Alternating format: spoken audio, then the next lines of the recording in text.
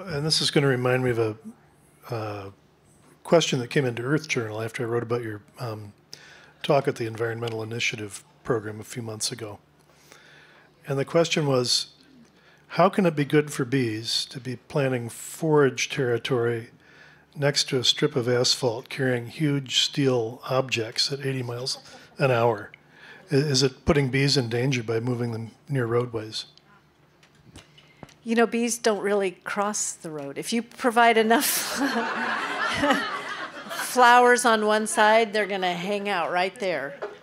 So I wouldn't worry about it. I really wouldn't worry about it. More, it's the pollutants from the cars that might get on the flowers that are the bigger problem rather than the cars per se.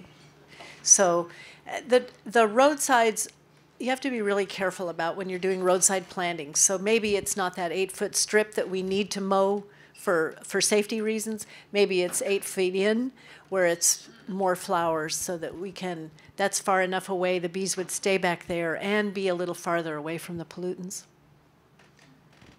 Well, now I guess I want to follow up on that too, because I've heard you address this a couple times.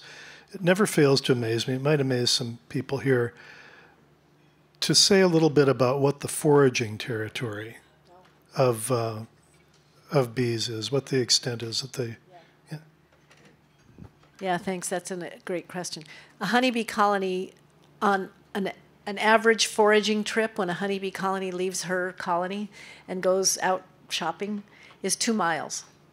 So a 2-mile radius around a honeybee colony is 8,000 acres. So that's their territory. So a lot of people think, oh, I'll plant a few flowers in my backyard, I'll get a beehive, and no. They're taking the city, basically, or an area. Our native bees fly generally under half a mile, so their foraging range is a lot less. They're much more localized.